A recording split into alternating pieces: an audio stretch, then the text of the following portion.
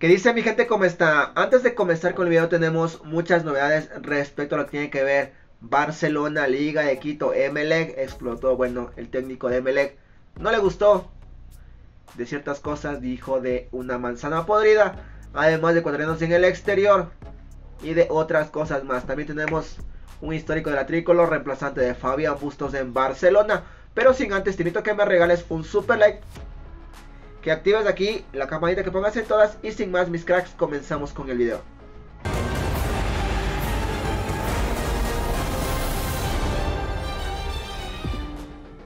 El primer gol con Fluminense. Marcelo marcó en el clásico ante Flamengo.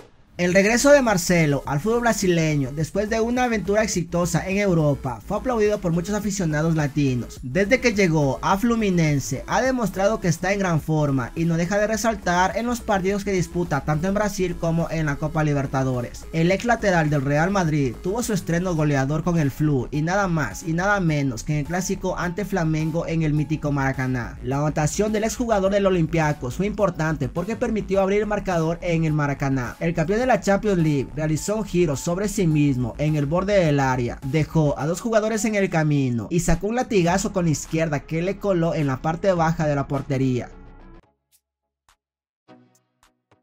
Sigue en racha. Aucas venció 2-1 a Emelec.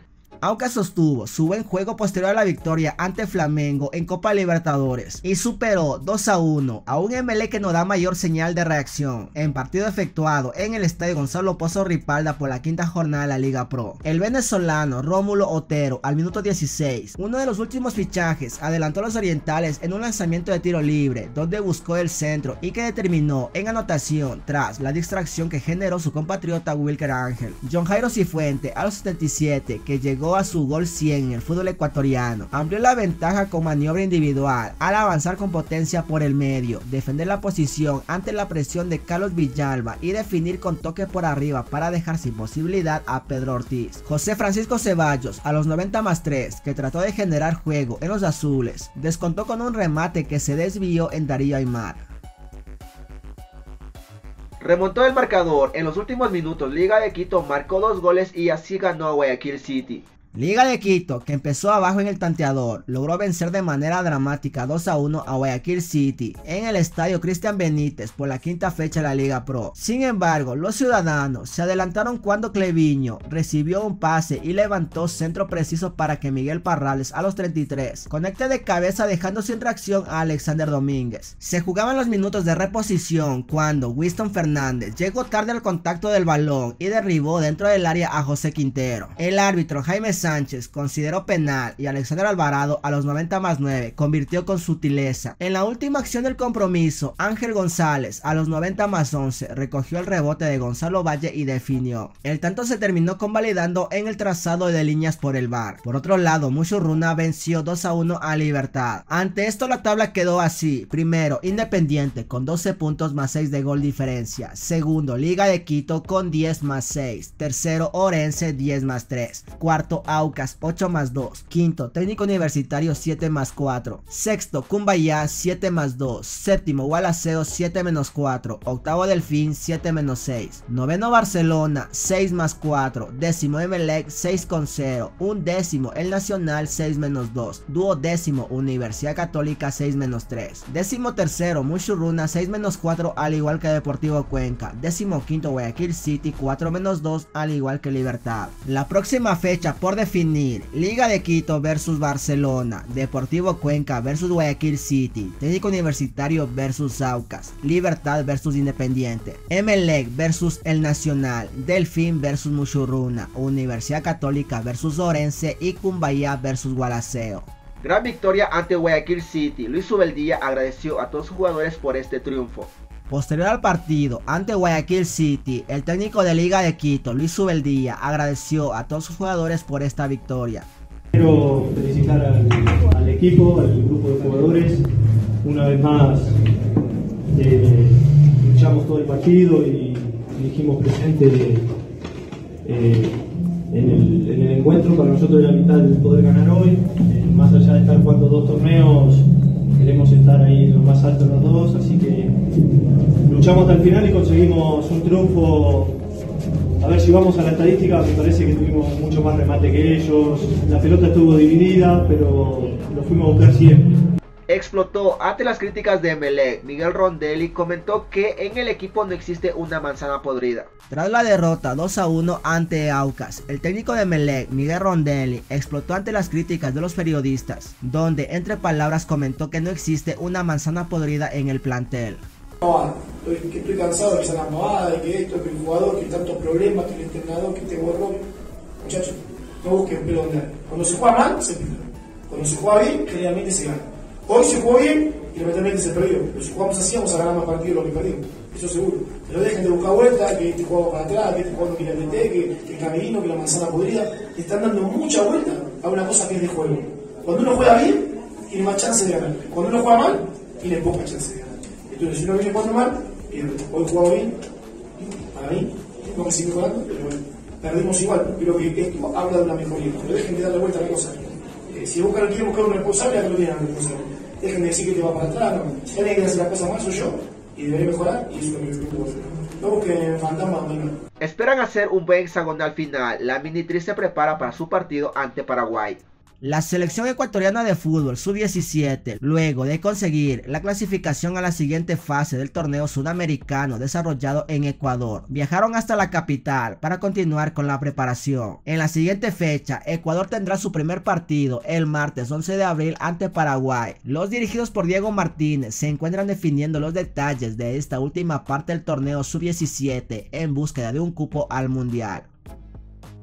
Joao Rojas falló un penal con Monterrey. El ecuatoriano es muy criticado por parte de la hinchada. El Monterrey brindó su respaldo al extremo ecuatoriano Joao Rojas, que falló un penal en los últimos minutos de la derrota frente al América 2-1 en la jornada 14 del Clausura mexicano. Rojas, que vuelve tras una larga ausencia por lesión, pidió a sus compañeros poder lanzar el penal a los 90 minutos, pero su remate fue débil y atajado por el portero. Pese a las críticas de hinchas y el propio descontento del entrenador, al señalar que el ecuatoriano no era el encargado de ejecutar el remate, el club le dio una muestra de apoyo al jugador. Marcó un gol a los tiempos. Cristian Novoa y su tanto para el Sochi que perdió.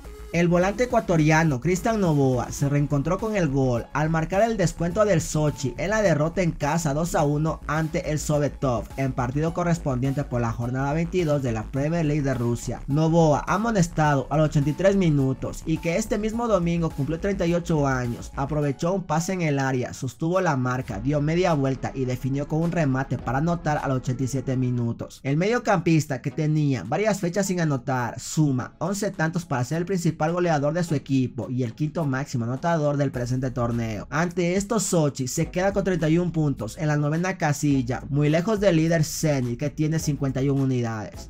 Se proclamó campeón del fútbol brasileño Luis Segovia y su primer logro con Botafogo. En otras de las actuaciones de los 90 del partido de nuestro compatriota Luis Segovia, logró llevarse el título del Taca Río junto a su club Botafogo, quienes golearon 5-2 en la final de vuelta a Audax Río de Janeiro. En el partido de ida, los de Luis Segovia se impusieron 2-1, sin embargo, en aquel compromiso, el ecuatoriano vio todo el partido desde el banco de suplentes. Este título también le sirvió al albinegro para clasificarse a la próxima Copa de Brasil del 2024.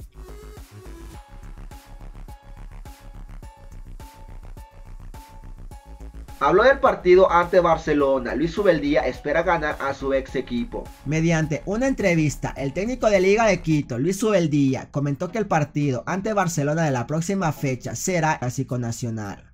Profesor, se viene Barcelona la próxima fecha en el Estadio Casablanca, un partido tradicional. ¿Cómo lo ve usted este enfrentamiento la próxima fecha? Bueno, sí, esos partidos son especiales, son clásicos nacionales, así que en una semana estaremos pensando en eso. No seguirá en el Fenerbahce de Turquía. Ener Valencia jugará en un gigante de España. Durante el programa Esto es Fútbol YouTube, el periodista La Pepa Borbor confirmó que Ener Valencia dejará el Fenerbahce de Turquía para firmar por un gigante de la Liga Española. Señoras y señores, tiembla Ecuador, tiembla Ecuador, tiembla Alejandro, tiembla. ¡Tiembla, pues, huevado! ¡Tiembla! ¡Tiembla Ecuador! ¡Auquita desde la cuna!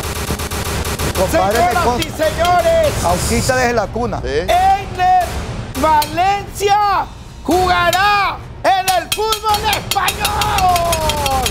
Se va de Turquía, se va para España. No le quieren pagar más de 2 millones de dólares anuales. Actualmente gana 1.7 millones de dólares. El ecuatoriano quiere 2,5 mínimo. Y en España sí le van a pagar. Y que hoy es candidato a la bota de oro. El ecuatoriano en el Valencia. Jugará en España. Se va para el Sevilla. Póngale la firma. Muy bien.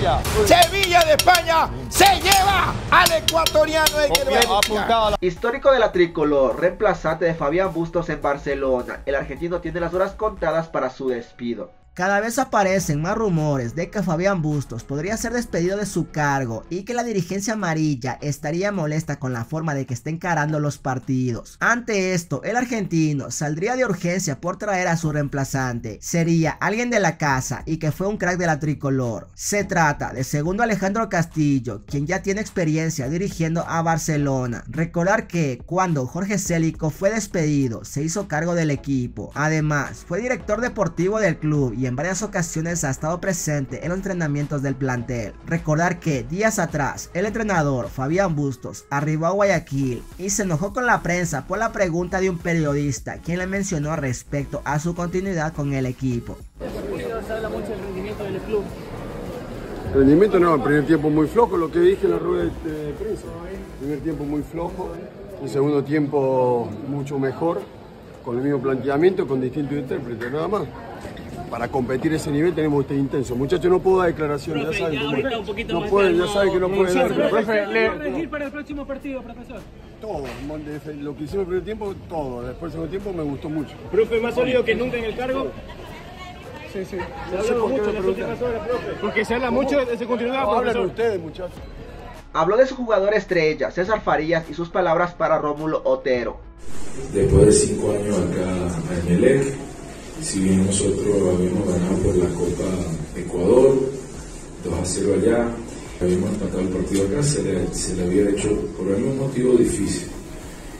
Después quisimos ser muy atrevidos de inicio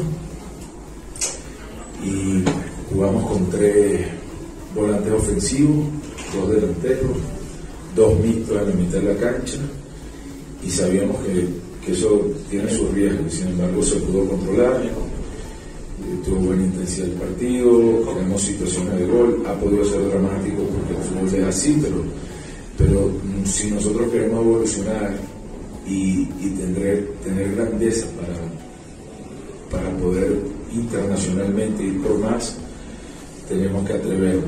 Después me pregunta por 2 jugadores de selección que no necesitan presentación. O sea, yo lo que diga va a estar de más, porque lo ven ustedes jugando y ven su jerarquía. El Rómulo no ha venido a bañar de fútbol y la gente lo disfrutan los rivales, porque además él es así, no es un jugador que siempre está alegre, que siempre tiene una sonrisa en la boca. Yo veo que es difícil pegarle y al contrario se da cuenta que es buen tipo y lo levanta cuando le hacen un foul, ¿no? Creo que vinieron a construir al Aucas y al fútbol ecuatoriano y a la Liga Pro, y eso es importante. Después también uno se pone un rato en la cabeza de que le toca enfrentar, sabe que este equipo tiene experiencia, sabe que hay jugadores que han jugado en otras ligas, que tienen capacidad, la profundidad en los cambios, una plantilla rotativa que permite mantener la intensidad que se busca y cuando hay algún suspendido o lesionado puede ir por más. Bueno, mi gente, ha sido todo por el día de hoy. No olvides suscribirte al canal, activar aquí la campanita, poner en todas, regalarme un super like. Bueno, también, ¿qué tal te gustaría verlo a segundo Alejandro Castillo como técnico de Barcelona? Déjame aquí los comentarios. Mis cracks, les agradezco bastante. Cuídense, en un video próximo nos vemos, así que chao.